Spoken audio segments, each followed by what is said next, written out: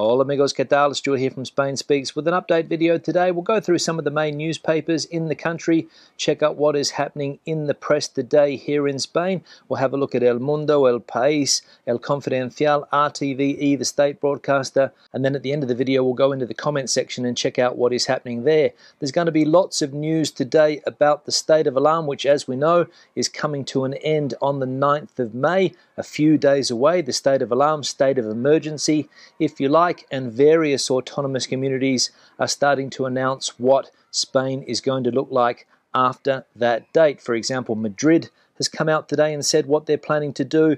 Andalusia has also given a hint at what is going to happen down there. So various places around the country are starting to tell us what is going to be the norm after the 9th of May. So let's get straight into the news, and we'll start off here with El Mundo, and we'll have a look at this article here about the AstraZeneca vaccine. So we'll click on that one, and the headline reads that the autonomous communities are asking the central government to be able to use AstraZeneca on people under the age of 60 because apparently there are thousands of vaccines that aren't being used. Various politicians around the country have said that they have thousands of doses in the fridge because they're not able to vaccinate a lot of people with this vaccine anymore. So there we go, AstraZeneca is still making headlines. The autonomous communities here in Spain asking the central government to be able to use that vaccine on people under the age of 60 because the objective now is to get as many people vaccinated as possible before those summer months, because in the months of July and August things are going to start to get complicated when people are away on holidays. And as we saw there, thousands of doses of AstraZeneca sitting in fridges around the country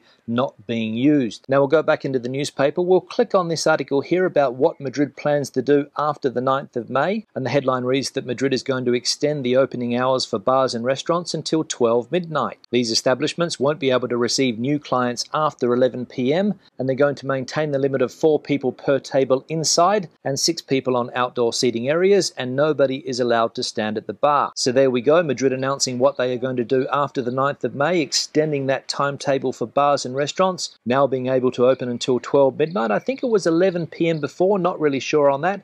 I think 11 p.m. was the cutoff time because of the curfew, but I think I also read before that Madrid is planning on getting rid of the curfew, and maybe we'll see some news about that in an upcoming article. Now we'll go back into the news, and there's an article here about the new toll system that the government is planning to put on roads all around the country in 2024. We'll click on that one, and the headline reads that the government's planned tolls have set off alarms amongst the transport sector, and they're saying that it will make the price of foodstuffs more expensive. The transport sector and motorists are critical about this new idea, and the government has released some information that the price is going to be 1 cent per kilometre. So the new tolls that the government is planning to put on roads around the country in 2024, not popular with motorists, not popular with the transport sector, and they are saying that the price of goods, the price of food, is going to increase if this toll comes into play. And the price there, as leaked by the government, 1 cent per kilometre travelled. So a fairly unpopular measure I think this one is going to be, because as I said yesterday,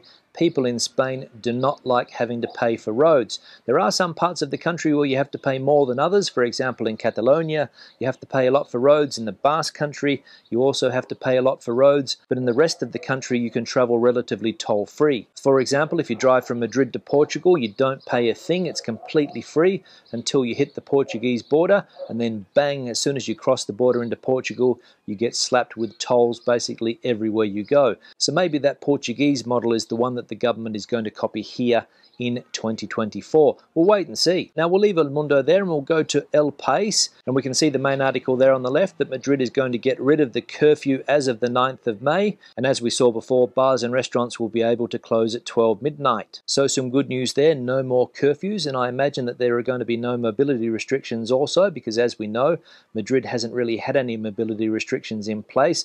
The borders have been open. The problems have been with other autonomous communities. So for example, we haven't been able to travel to neighbouring autonomous communities like Castilla-La Mancha. So we are starting to get some of our rights back here in Spain. Good news. Now we'll have a look at this article here on the right about the Madrid elections. We'll click on that one, and the headline reads Ayuso's Red Belt, from the desire of freedom to the fear of Pablo Iglesias. Neighbours from the towns of Fuenlabrada and Parla explain the electoral swing to the right and why the PP is now dominating these areas which are traditionally socialist strongholds. And that was one of the main characteristics of the elections held last Tuesday, the ability of the Partido Popular to win in areas like this one, what they have traditionally called here in Madrid the Red Belt.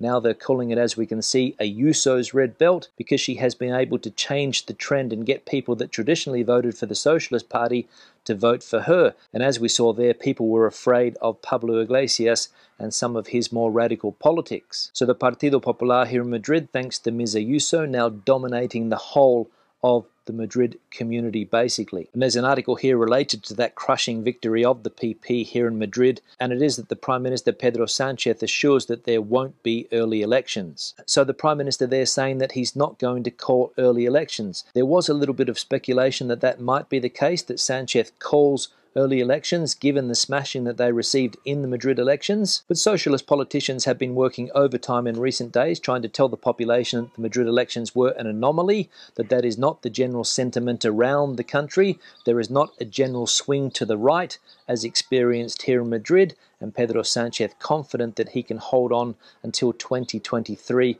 without having to call early elections. Now we'll leave El País there, go to El Confidencial, and we'll have a look at the vaccination campaign, see if there has been any progress in recent days. We can see that 12.01% of the population have now completed their vaccinations. We'll have a look at some of the autonomous communities, starting with Andalusia. They're up to 11.7%, the Balearics 9.09%, Catalonia 11.94%, the Valencian community 11.35%, and Madrid 9.76%. So things moving slowly in the Madrid community, maybe because of the elections and the public holidays that we have had recently. Now we'll check out some of the news in El Confidencial. We'll have a look at this article here about Podemos and who is going to succeed Pablo Iglesias, so we'll click on that one, and the headline reads that Irene Montero will join with Ione Belarra in the control of Podemos post Pablo Iglesias. And if you don't know who Irene Montero is, she is the partner of Pablo Iglesias. So he resigns and his partner takes control of Podemos, but she's going to take joint control of the party with another person. Now we'll leave El Confidencial there. We'll go to RTVE, the state broadcaster, check out what is happening there. And we can see the main story on the right that the state broadcaster is going with there, El Efecto Ayuso, the Ayuso effect, how the right is again dominating Madrid. And we'll have a look at this article here about Andalusia and what they're going to do when the state of alarm comes to an end. And we can see that Andalusia is also going to remove the curfew, and they're also going to open bars and restaurants until midnight, and discotheques or nightclubs until 2 a.m. The Andalusian border controls will also be removed, and they're also going to remove the limits on how many people can get together in people's homes. So Viva la Fiesta in Andalusia. Hostelry is going to be able to stay open until 12 midnight, and clubs will be able to stay open until 2 a.m. So nightlife returning to Andalusia. Now we'll leave the news there and go into the comment section, check out what is happening there today. We'll have a look at this one here from Philip. Hi Stuart, only recently came across your vlog and have been really enjoying it. Credit to you for doing it every day. I'm curious to know how long it takes you to do it every day. You clearly have to do your research first, then the vlog, and there is editing required afterwards, so I'm sure it takes up a fair bit of time every day. I guess though after 418 days you've got very efficient. Keep up the good work, but hopefully, like all of us, you'll get back to the day job very soon. Yeah, Philip, thanks for the comment, and you're right, these vlogs do take up a fair bit of time every day, around 3 or 4 hours depending on the material. First you have the research, as you mentioned, then you have to record, and then of course you have to edit, which is the worst part. But as I said, around 3 to 4 hours a day. And I normally do it in the morning to get it out of the way quickly so that I can dedicate the rest of my day to doing other things. For example, my English classes, which I still give, and organizing some other things that I do for a living. But I am planning to continue recording these vlogs even when things get back to normal, whenever that is going to be. I plan to put out a few videos every week, maybe not one every day, but at least 3 or 4, I think, to keep people up to date on what is happening in this country, because I know that there are people interested and they like to see what is going on in this country. I'll do more driving vlogs, I'll do more travel vlogs when the country opens up again, hopefully as of next week. As I said, the country is going to open up again, so I should be able to travel to different places around the country. So that's going to be the plan: news vlogs, travel vlogs, basic information about Spain, and if people keep watching the videos, I will keep producing them. One here from Bill. Catalonia is going the other way. Road tolls we've had for years are ending in September this year. It's great. About time the rest of Spain paid some road tolls instead. Yeah, Bill, thanks for the comment. I mentioned it earlier that Catalonia is one of the areas of Spain that has had toll roads for a long period of time. I think Catalonia and the Basque Country have had toll roads more than in other places. And I think one of the reasons for that is that they wanted to develop the road system in those autonomous communities quicker